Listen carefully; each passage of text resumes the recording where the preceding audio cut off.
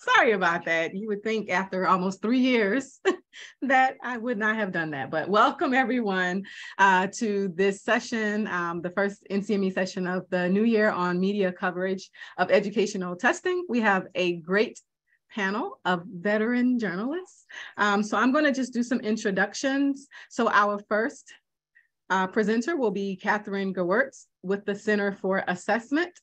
Prior to becoming the editorial director at the Center for Assessment this past August, Dr. Gewirtz has spent 20 plus years as a reporter at Education Week, covering assessment, among other things. She was also the recipient of NCME's inaugural Excellence in Public Communication Award in 2019 for coverage of assessment. She also has 20 plus years as a reporter at the Los Angeles Times and UPI. Next, we will have Tim Schwab, a freelance journalist based in Washington, D.C., who has written for The Nation, the Columbia Journalism Review, and the British Medical Journal, and represents some of the only investigative journalism ever published on the Gates Foundation. His book on the Gates Foundation's relationship with journalism is out soon from Metropolitan Books. And then we will have AP Dillon with North State Journal. She's a reporter based near Raleigh, North Carolina, and publisher of More to the Story on Substack. She describes herself as mom, wife, sarcasm, aficionado, and reporter. And last, we will have Richard Phelps with the Nonpartisan Education Group, and he is also currently the chair of NCME's Informing Assessment Policy Committee. So, Catherine, the floor is yours. Great. Hello to everybody. I'm so glad we've got such a great gang here today. I see a bunch of my people from the center. Yay. Best people ever. Let me share my screen and tell you a little bit about why I'm here today and what I want to talk about, which is building a relationship with reporters. Why should you bother? So there's a reason to bother. We are a bother. I still say we because I'm still kind of a reporter at heart. So we are worth bothering with. We are irritating, and I'll talk a little bit about why we can be irritating. But I think working with us in maybe different ways than you have before could be worth your while. So yes, it's frustrating to work with us sometimes. Sometimes reporters are only interested in disasters, like when there's a really awful test administration, suddenly you get calls, but not the rest of the year. Sometimes they bring predetermined narratives, which need to be dealt with, and they will probably oversimplify what you want to say, which can be frustrating. Reporters often don't get very much about assessment and accountability. That you stand a better chance with trade publications. There's a little more expertise there. But in mainstream media, there's not that kind of expertise, and that's something that you have to deal with. This is maybe how you feel when a reporter calls. But I'm going to tell you why you don't need to feel that way. I think there's some good strategies and techniques you can bear in mind. So here's a little explanation about why you might experience what you do with reporters. They, and I still want to say we, are really spread thin. Media outlets are increasingly understaffed. It's annoying for them. They want more time to do things too, and often don't have it. It's also annoying for the people they call because it's all very rushed and very last minute sometimes.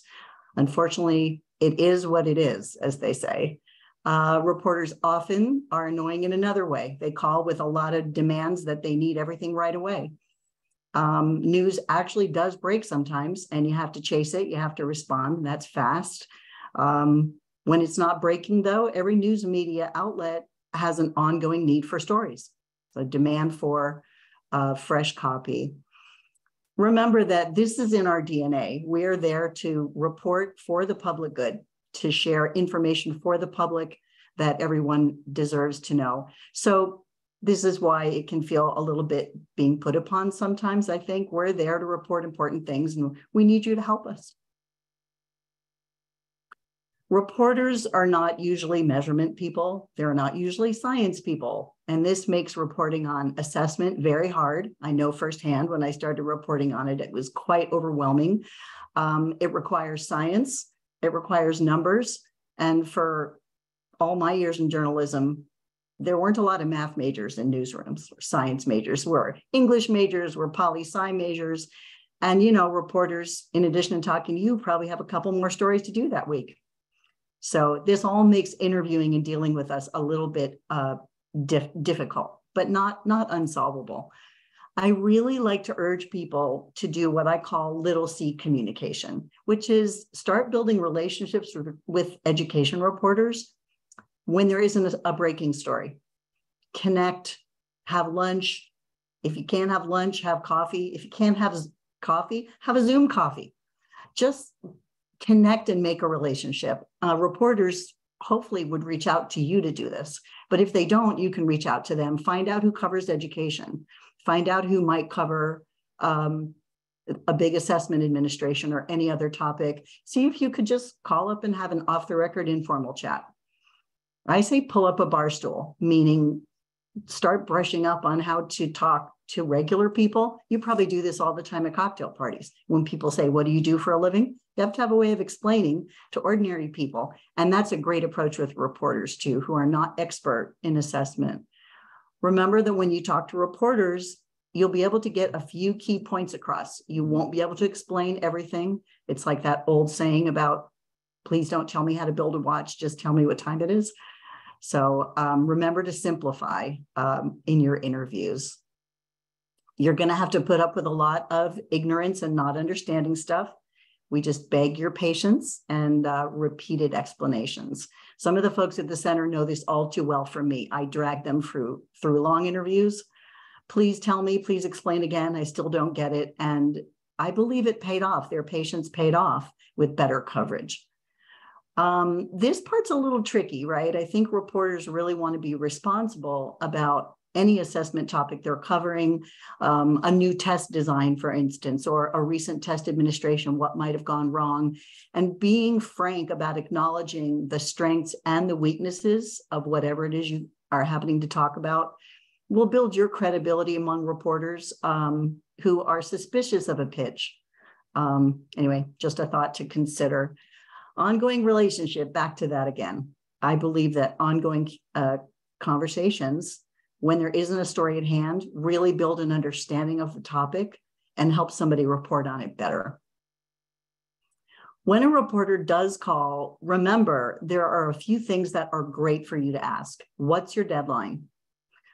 You also don't have to feel hurried into responding right then when you're on the phone. It's really okay to say, all right, I need to know what information you want. Do you just want quotes from me? Do you want perspective? Do you actually need some kind of data that I might need time to retrieve for you? Find out what they want and then schedule a callback that's within their deadline. That way you're prepared.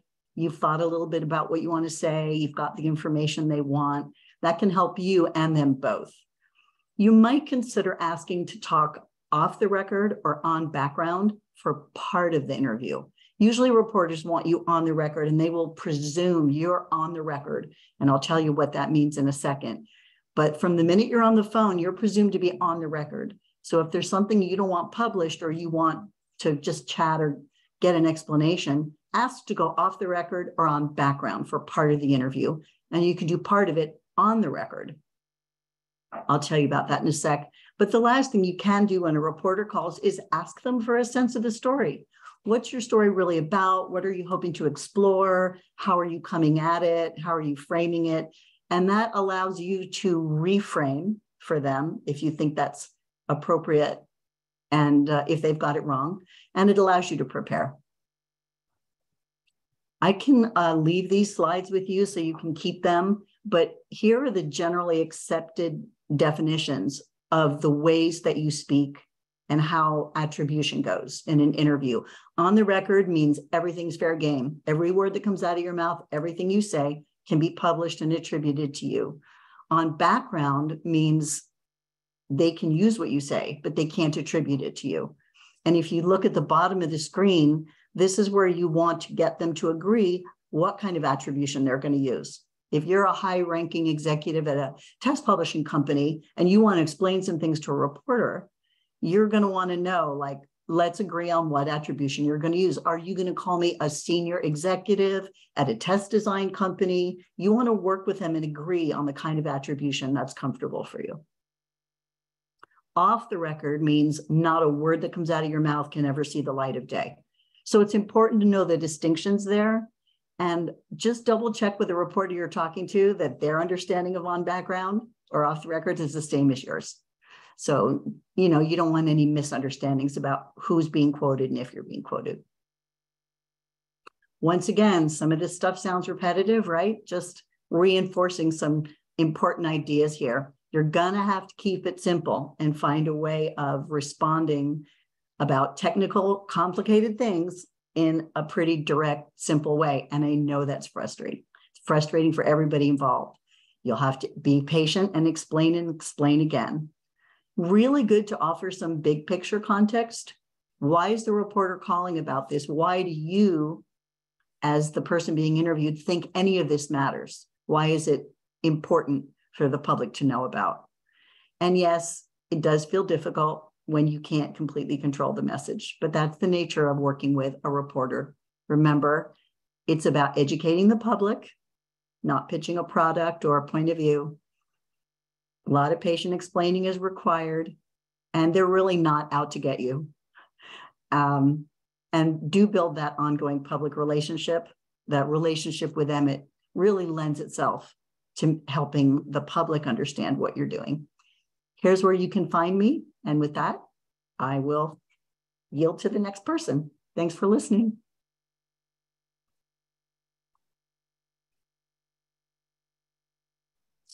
Thank you so much, Catherine. Sorry, go ahead. Go ahead, Tim. Hi, yes. So I'm Tim Schwab. I'm a freelance journalist. I am writing a book about the Gates Foundation. It's not specifically uniquely about Gates' relationship with the news media, but that is part of what I'm reporting in the book. So the prompt for today's talk, some of the questions asked in the prompt is how closely does news coverage of education match the standards and ideals of journalism? And what advice can we give to those working at education testing for working successfully with the press? One thing you can do is you can create, if you manage to create an operating system that is very widely used on computers around the world, and you gain a personal fortune of $100 or $150 billion, you can start a philanthropy and start donating money to journalism. And that will very, very effectively get your message out into the news media. So I'm being tongue in cheek here, but what I'm talking about is Bill Gates and the Gates Foundation, which is kind of a narrow focus. That's my narrow entry point into this conversation, but hopefully it's still useful for people on the call. In 2020, writing for Columbia Journalism Review, I looked at every charitable grant the Gates Foundation had ever given. It was 20-some thousand at the time. And I found more than $250 million that the Gates Foundation has given to the news media in charitable grants, donations, essentially to the news media. It's actually probably, it could be double or triple that number because of a lack of transparency in how the Gates Foundation reports its information. It's hard to know exactly, but it was more than $250 million at the time I looked at it. And a lot of this money is earmarked for reporting on education. So you can find grants going to NPR, Seattle Times, Gannett, Medium, The Atlantic, Inside Higher Ed, Chronicle of Higher Education, Ed Week, Ed Surge, The 74, Chalkbeat. The list goes on and on. But what's happening is the Gates Foundation is able to donate money to a newsroom and to ask that it be used specifically for reporting on a topic that the Gates Foundation works on, like education. And what that does is it empowers a newsroom to work on an issue that the Gates Foundation also works on. At the same time that the foundation's doing that, it's also flooding money into advocacy groups, think tanks, universities, who are the expert sources that these journalists are quoting. So there are times and places where you have a Gates-funded newsroom who's reporting on a Gates-funded initiative in education, and all the expert sources cited are also funded by the Gates Foundation. So it's really an extraordinary level of epistemic power to shape what we know and how we think about the Gates Foundation and the projects it works on. And as I've reported on it, and just also in my own career as a journalist who's trying to bring some accountability to the Gates Foundation in a media landscape that's flooded with Gates Foundation funding, my conclusion is that Gates funding is actually really bad for the news media. That it's hard to see it as charity because the Gates Foundation derives so much benefit from this giving. When Gates funds the news media, it's buying goodwill from the news media. It's making it hard for that newsroom funded by Gates to put a critical lens on the Gates Foundation. It's kind of, I think, self-evident, but the target of your investigation can't also be the funder of your investigation. It's just a conflict of interest. And Gates, if you want to call it generous, we can call it that, but Gates' generous funding of the news media, I think, is one reason why journalists have been so bad at looking at the Gates Foundation's as a structure of power. And this is where I'm going to get really big picture is, for people on the call who are interested in, media coverage of education testing, let's just say more generally, media coverage of public policy. I think probably, hopefully, most of us are concerned about misinformation. Most of us want to have a spirited, vigorous public debate based on truth, based on facts. And to do that, we really need a free and open press that is independent. I'm not going to say objective, but we need one that's independent. And when there are, when we recreate the media landscape in such a way that a super powerful, super wealthy special interest like the Gates Foundation, which has a very kind of particular and narrow ideological interest in any kind of education policy we look at, it's really, it diminishes the independence of the news media. And I think it also is going to hurt public trust. So if we want people to think about if we want the media to be, fostering public debate and analyzing power dynamics and holding structures of power to account, we have to think long and hard about, creating a media landscape that really is independent and that can live up to these ideals and standards of what journalism should be. There's an old bromide in journalism that you're supposed to afflict the comforted and comfort the afflicted. So you afflict the comforted, that's challenging structures of power, and then you comfort the afflicted. So you're kind of looking out for the little guy, the little person. And in educational policy, the Gates Foundation clearly is a structure of power. It's one of the most powerful voices in education in the United States. And it should be scrutinized as a structure of power, not exalted as an unimpeachable, sacrosanct charity. So all of that said, I do want to quickly, as I close out here, just say that it's not that the Gates Foundation has absolute power over the news media. Yes, the foundation's putting hundreds of millions of dollars into it, but there have always been, great independent journalists who've been willing to put a critical lens to the foundation, including on education and perhaps especially on education. And one that I'll draw your attention to was an Associated Press article in 2018 by writer Sally Ho. And she's looking at the implementation of the Every Student Succeeds Act and looking at tens of millions of dollars that the foundation gave to generate friendly media coverage and help write one state's new educational system framework. So the reporting says the grants illustrate how strategic and immersive the Microsoft founder can be in pursuit of his educational reform agenda, quietly wielding national influence over how schools operate. Gates' carefully curated web of influence is often invisible, but allows his foundation to drive the conversation in support of its vision on how to reshape America's struggling schools. And in that story, they looked at an education media outlet called the 74 Media, which is funded by the Gates Foundation and which was profiling Gates' work, a Gates-funded project, and all the expert sources cited in the article were funded by Gates, and none of this was disclosed to readers. And this is really where you get to the issue of public trust. I think there is a temptation to view this idea that the masses are asses, that the people are stupid. And I really would push back on that idea.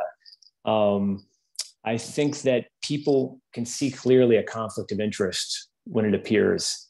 And they're not going to be fooled by all this is doing is generating public distrust.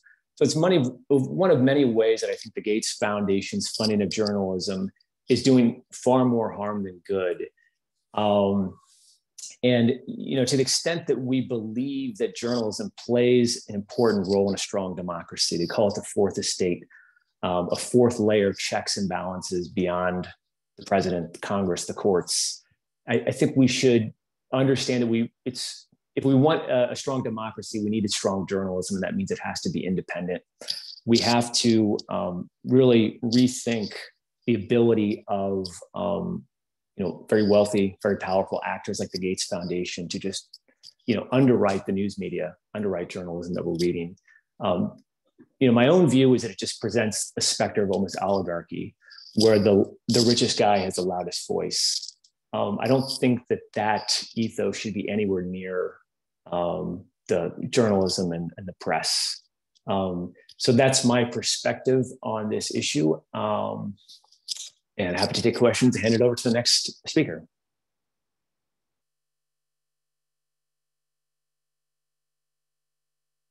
Thanks to AP. Hey there, everybody. My name's AP Dillon. I'm a reporter with the North State Journal. I've been with this publication for about 4 years now. Prior to that, I was the North Carolina bureau chief for the Tennessee Star. And I don't have a traditional journalism upbringing. I started out in the blogosphere way back in the early 2000s and gained such a following that I was picked up by policy journals and national outlets, including Fox News. The topic that I was normally picked for was, and I had a passion for it because I had 2 children in public school and elementary school at the time. And what frustrated me about coverage that I read by other outlets was the lack of accessibility to the documents, the reports, the spreadsheets, the actual data that was being reported on. And I would have to go and search for that for myself. So one of my tips to those dealing with the media would be to offer them all the documentation that you possibly can so that they can attach it to their reports or make it available for their readers to go view without having to go search for it, because most people don't have the time to do that. And when it comes to reporting on education, I call it reporting. I don't call it journalism. Reporting means you see what's going on here, you see the topic, you see the pictures, the who, what, where, when, and then the why should be left to the reader. So you're giving them the nuts and bolts in an explainable shorthand fashion with as much detail as possible without losing your reader.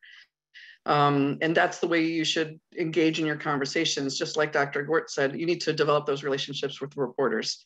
I've developed relationships with all kinds of education officials in the state of North Carolina, from the superintendent all the way down to legislators, down to school board members and communications directors, and those sort of folks. They all know who I am, and they all know that when I ask a question, I mean it. Now, linking to the source materials is great.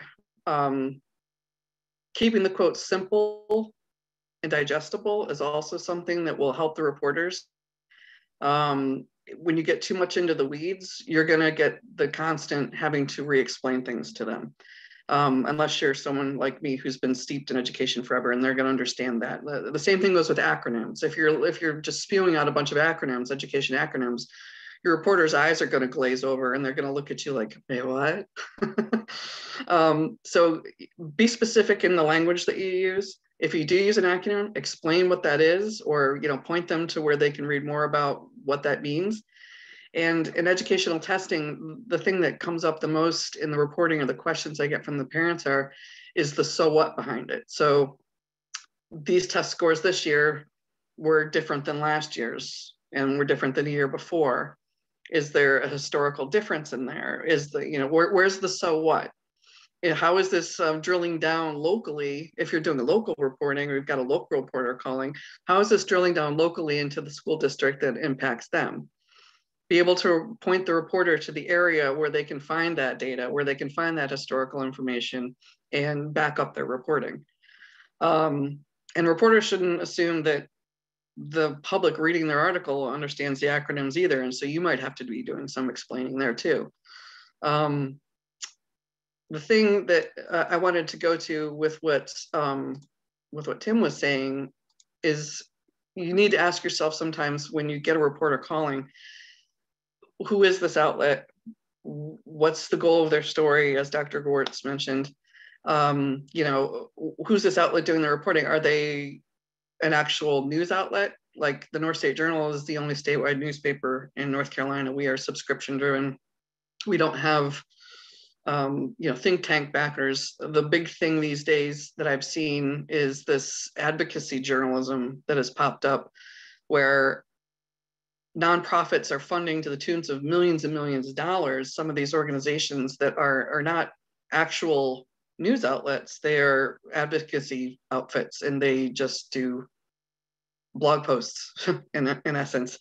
So you need to be careful about the information that you're handing over, who you're talking to. You have to understand who you're talking to. And going back to being specific about language, when you're talking about acronyms and you're talking about, you know, for example, you know, you wouldn't really see this in testing so much, but in general policy, a pet peeve of mine is the term vouchers. That can mean a lot of things. In a lot of states, it's not necessarily a voucher, a school voucher, or that sort of thing. Like in North Carolina, it is the Opportunity Scholarship Program. These are actual literal grant scholarships that are given individually to students. They're not necessarily a blank check voucher. So there's some explanation that has to go behind that. But when it comes to the testing part of it, navigating national websites that deal with national testing, like the NAEP and places like that, trying to navigate those as a reporter can be a labyrinthian task. I mean, trying to find the nuts and bolts for the data that you're being given information about from your source is very difficult. So if you're someone in the communications office, or you're somebody at a testing firm or a publisher or that sort of thing, being able to point the reporter to the actual source or pull down the information for them or send them to the link, that's extraordinarily helpful, and it's going to get them off your back asking for more information. I would like to also, on the reporter side of things, once the report comes out, it's hard to, like she said, like Dr. Gwartz said, it's hard to control the narrative. You're not really sure how that report is going to come out after you talk to the reporter. Hopefully what you said is being represented fairly. However, on the reporter side of things, something that, you know, I've watched myself on, and I've watched other reporters fall into these pitfalls, is the use of adjectives. If your report contains more than one or two adjectives, you're doing it wrong. Let the material speak for itself. Let the quote speak for itself. Don't interject your own personal view of what this material is. Let the documents do their own talking. And to remember that on the reporter side and on the education side, your audience is parents and families and school districts and other policymakers. So keeping these things in line with what's actually fact versus opinion that might be bubbling up there about a particular topic, you need to tread lightly there. And tied into that is a mission of fact or an alternate point of view. You know, if your testing company is telling you one thing about this test, well, where's an alternate test out there that you can go look at, and another example that you can go look at, and someone else you can go talk to, and compare the two. You know, the ACT and the SAT, what are the two differences? A lot of reporters don't get that nuance between the two of them, exactly where they stand, and why colleges are taking some and why are some taking the other. So it's a fine line to tread, but I would just ultimately make the connection with the reporter, figure out who they are, and be very specific and very deliberate in the language that you use or the response that you give them. And again, don't feel rushed to get to us the information just because we're sitting there saying we've got a deadline for tomorrow. Sometimes we do, and we'll hound you for it. But in reality, we usually have at least a couple days lead time. So those are sort of just the key things that I've seen coming out of testing. There's a lot of movements out there, and you have to be careful which sources that you go with. If you're gonna go with an activist on one side of the aisle, you need to go with an activist on the other side of the aisle. Same thing when it comes to the testing companies and the publishing companies. If you got one publishing company telling you one thing, go out there and look for another publishing company and see what their opinion is on it, and present both side by side. That's where I am on that.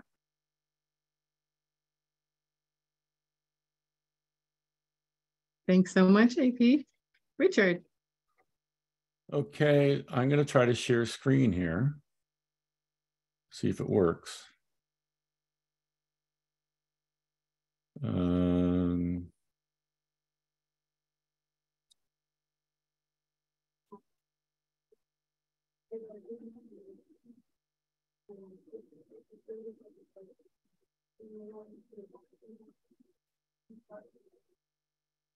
Okay.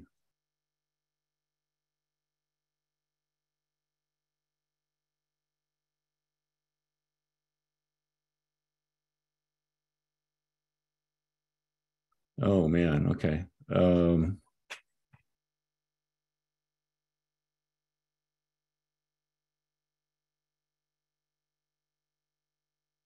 Okay, sorry, I'm in privacy settings.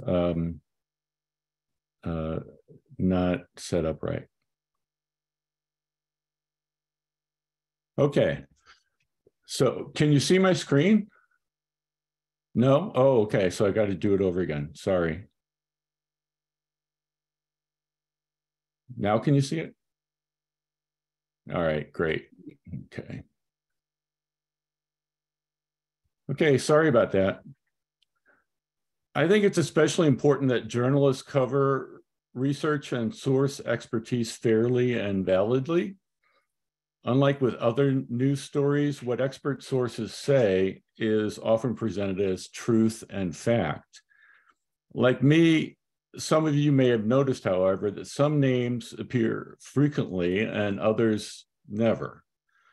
Some journalists have openly admitted to our committee that they rely on go-to sources, individuals they repeatedly consult over time. Unfortunately, often one journalist's go-to source is other journalists' go-to source as well.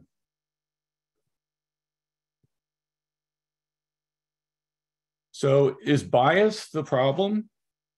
This graphic shows my accounting of a couple years worth of coverage of the Common Core standards in just one publication. I compared the number of mentions and links to sources openly advocating in favor or against. In favor wins by several hundred mentions. In this case, the editor at the time also headed an organization receiving many millions from the Gates and Allied foundations. So bias may explain some journalist favoritism or some of journalist favoritism, but I think there are structural professional issues as well. The Education Writers Association is a national group of education journalists. In 2016, they asked their members how they source stories. The first source type requires money and organization, something common among groups accepting government or foundation money, and non-existent among truly independent outsiders. The second source type, which some cynically might call PAC journalism, simply multiplies the effect of the first. In sum, many of today's education journalists expect stories to come to them and apparently assume that what comes to them is representative of all there is. I have spent some time simply counting who some journalists source for research expertise. I've looked only at nationally focused journalists who also write stories on education research.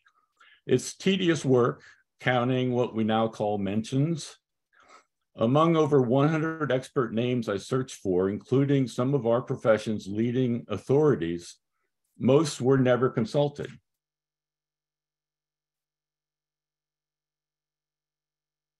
Political scientists theorize that journalists and politicians consider sources only within an acceptable, familiar range. and exclude all those considered outside that range, those considered unimportant, extreme, or whatever. To my observation, some types of expert sources are overrepresented. Economists, think tankers at national think tanks, those at the most prestigious universities, Ivy League, Stanford, so on, and those at well-funded research centers. Underrepresented are psychologists, program evaluators, most non-academic practitioners, most universities, in short, the unaligned and truly, and all the unaligned and truly independent. I said about having the witch hazel because I got to bring some to my mom. Summing up, overrepresented, in my opinion, are those who consider uniquely promoting their research to the public and policymakers to be ethical and professional and have the money to do it. Underrepresented are those who consider uniquely promoting their research to the public to be unethical or unprofessional or lack the money to do it.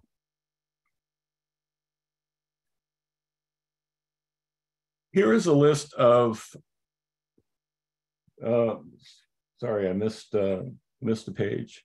Oh, these next few slides will focus on the person I estimate to be expert source number one among research-focused national education journalists. He is the most frequently sourced expert scholar across several publications and organizations. And here is a list of topics on which journalists at just two of those organizations presented him as an expert source. I'm not expecting you to read the entire list. I will summarize for you. First, the topics are spread all over the education domain: K-12, higher ed, school choice, finance, gifted education tracking, scholarships, medications for students, testing, and so on. Second, this scholar has specific training or work experience in no more than a few of these topics. So how did he become the most frequently sourced expert across several national publications? First, he maintains constant contact with education journalists. He's always nearby and easy to reach when journalists have a deadline. This table lists the number of specific contacts he made via Twitter tweets, both coming and going over a recent 15-month period. Mind you, Twitter's just one of many communication media he probably uses, and these are just the top 10 journalist targets. There are many others.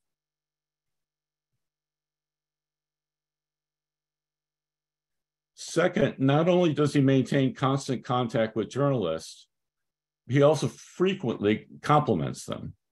Here are just 4 of 100 compliments on Twitter I noted before I stopped looking. And remember, this is just one communication medium over just one 15-month period. Conversely, he never criticizes their work. Now, most of us do not have the time and resources to do what expert scholar number one does to attract journalists' attention. Some of us may even think that such behavior is not ethical. How does expert scholar number one do it? He works for an organization that has accepted over $10 million from the Gates Foundation alone, and more from other allied foundations such as the Waltons. This is his full-time job. He's paid for this. They have accepted money from Gates for the written contractual purpose of promoting the Common Core standards, not conducting objective research on Common Core, but explicitly to promote Common Core. I have yet to find a news story where this obvious conflict of interest is noted, however.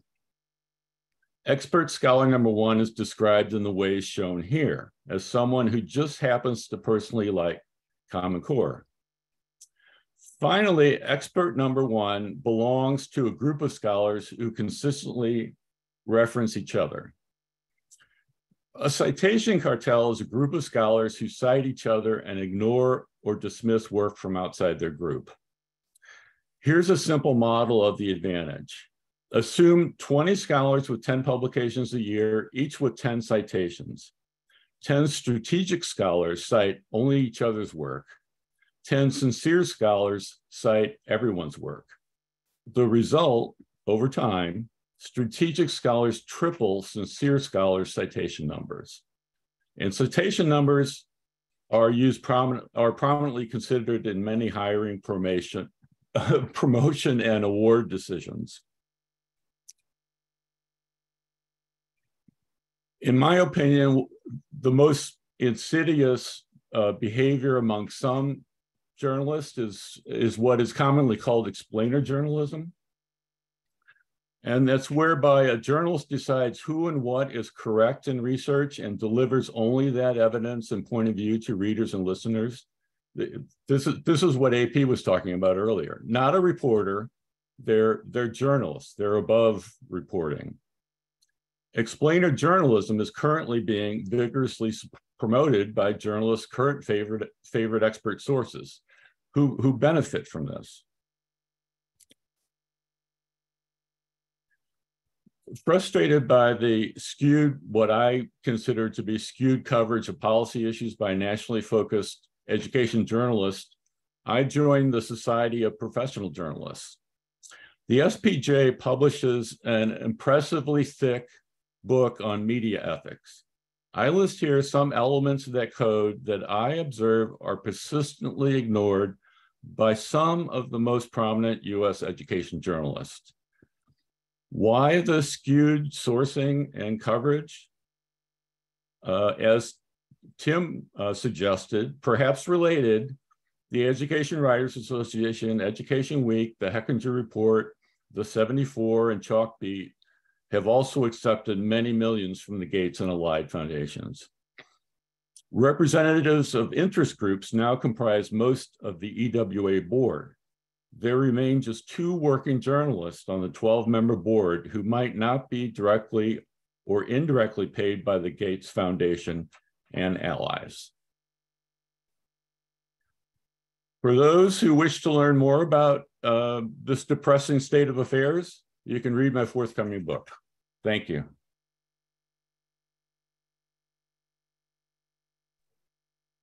All right, thank you, Richard. And thank all of our presenters for that informative session. And I opened all the links in the chat as well, so I can go back and read them.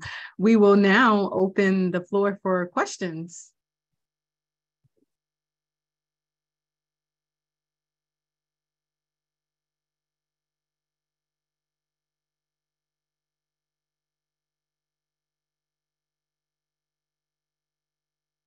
Richard, can you state the name of your upcoming book again? Oh, the malfunction of U.S. education policy. Thank you.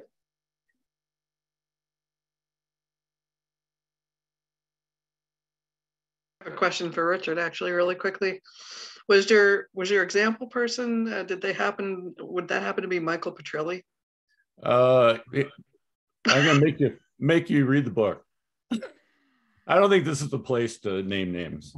Yeah, I recognize a lot of that.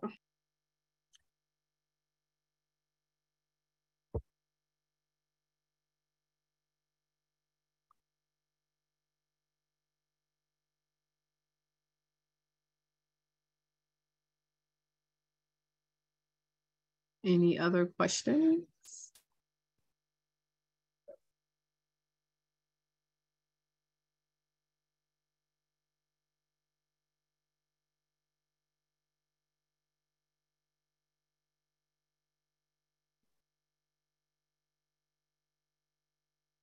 All right. If there are no other questions, presenters, do you have any final words? And I see you have some kudos in the chat if you want to look at those for the presenters.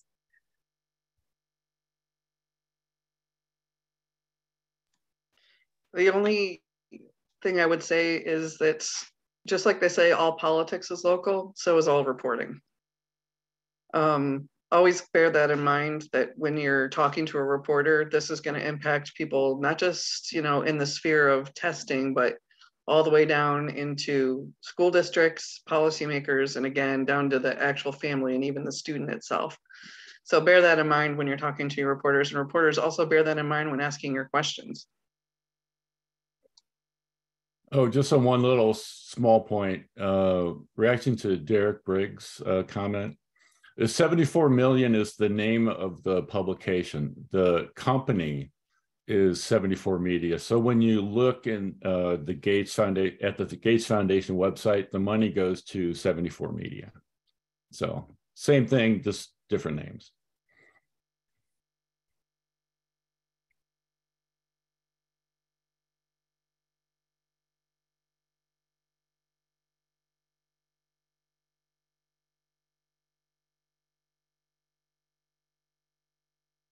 All right. Thanks, everyone.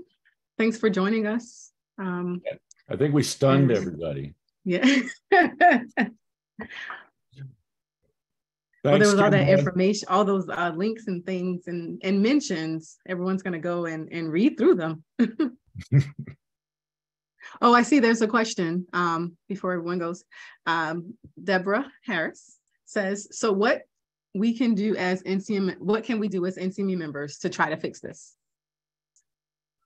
Well, one thing we're just about to do, and Ethan and I will start on this next week. We surveyed NCME members to see who would be willing to serve as contacts for journalists, and we got a good response, and assembled a database. And sometime in the next few weeks, we're going to be sending this out to over 1,000 journalists or would-be journalists, bloggers, and whatnot, and we'll see what happens. So yeah, NCME is trying to do something about this to spread the expertise list, so journalists have more people to talk to.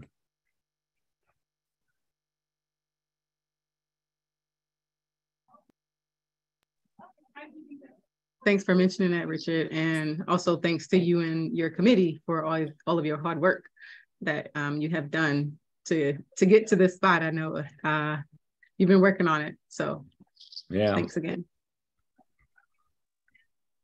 Great. Thank you, Kendra. All right, everyone. Enjoy the rest of your afternoon or evening. Thank you. Thank you. Thank you, Kendra. Thank you, everyone.